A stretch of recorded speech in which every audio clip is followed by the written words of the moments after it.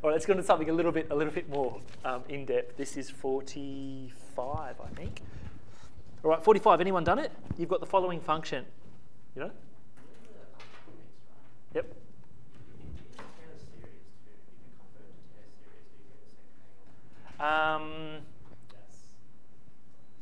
It looks like you would. It looks like you would. Yes. Yeah. Yeah, so Taylor series are a special case. So actually, it'd be a Maclaurin series in this case, right? So Maclaurin series, Taylor series are a special case of power series, right? Where the derivatives in. Yep. But why? I mean, you don't have to do any, like here, you don't have to do any real calculations. Okay, so here we've got a function defined like this. Now, x squared times sine of x cubed. Now, what this question's asking you is to perform an analysis on this using power series and show that this function has a stationary point at x equals 0, and then classify the stationary point. That's what it's asking you to do. Now, sort of just intuitively, let's say this function has a stationary point at x equals 0. It has a turning point, right? Who can tell me, without doing any calculations, what the turning point should be? Without doing any calculus whatsoever. You should be able to do it. So suppose it has a turning point at x equals 0. What is the nature of the turning point?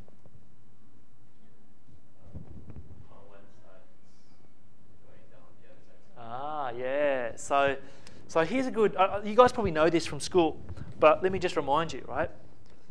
X squared is an even function, right? The sine function is an odd function. If you multiply an even function and an odd function, you get what's known as an odd function, right? So an odd function looks something like this.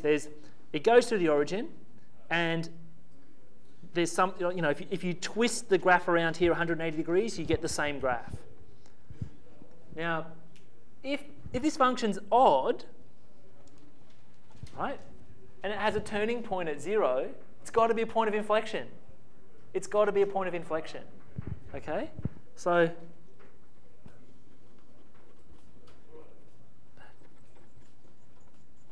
that your answer? No. well, it's my common sense answer. Okay? And if it has I guess a turning point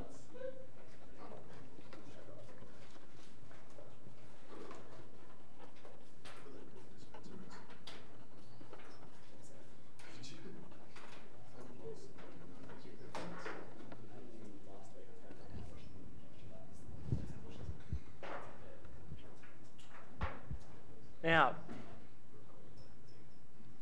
That's a skill that requires no calculations, that you should be able to. I mean, did you guys see that at school? Odd and even functions? Okay, all right. Well, it's something that's gold. Okay. However, let's get back to the program and see what they're trying to actually get us to do here. Firstly, they want us to calculate the power series for sine of x, and then use that to get the series for sine of x cubed, and then you can use that to get the series for f, right? A power series about x equals 0. So we know. Okay, so is the following.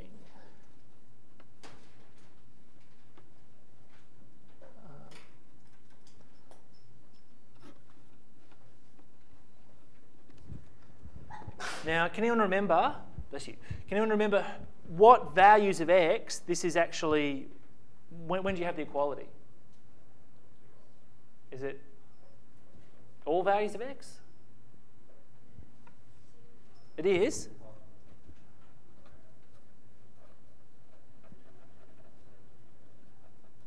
Okay, you can use the ratio test to test that. So you should know these special expansions and their domain of definition, right? That's something that can really do good things for you. So what's our series for f of x? Well, it's just we replace x with x cubed and multiply the whole thing by x squared. Could you start with cos and then differentiate it?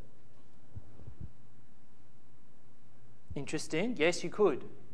Yeah, that's interesting. Yep.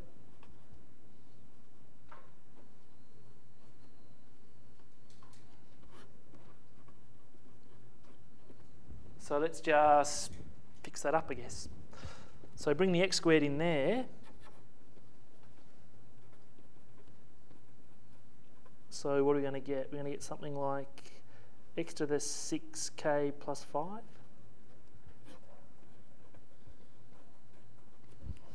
So I'm just going to write out a couple of terms of the series just to give us a bit of a slight feel for it.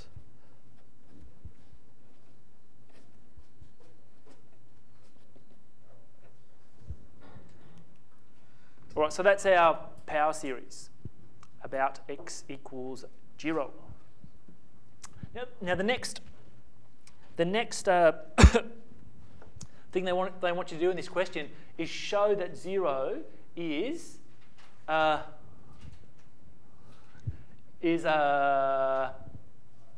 stationary point, right?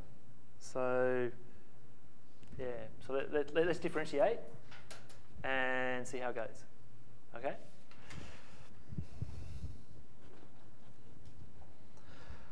So if I differentiate, say, my power, I could differentiate up here and then show that, the derivative 0 at 0. But let's just use this one. If I differentiate here, what's going to happen? The lowest power is going to be power 4, right? So, of course, it's going to be 0 at x equals 0.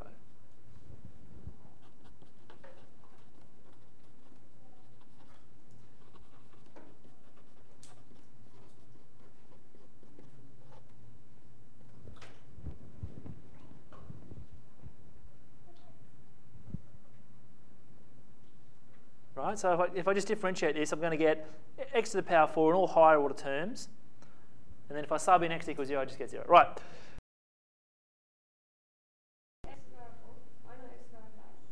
Because we're differentiating. Oh. Yeah. So differentiating. Yep. So.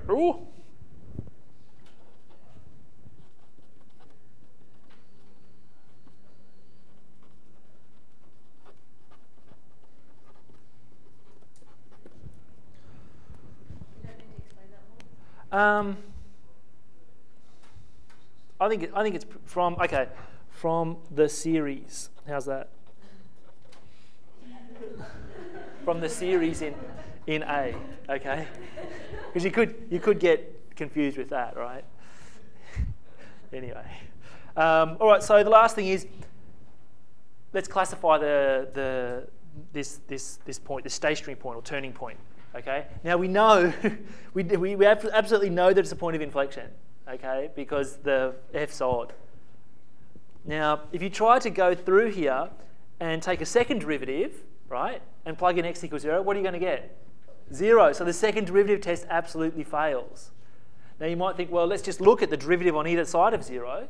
Well, you've got a nasty series there, so I don't see how that's going to help you.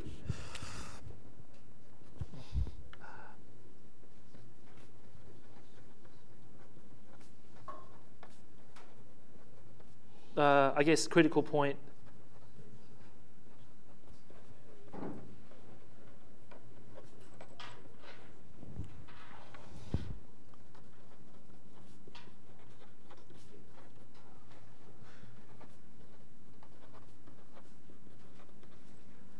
So the second derivative test fails. but f is odd. So what do I mean by odd? I mean f of x equals minus f of minus x. Okay?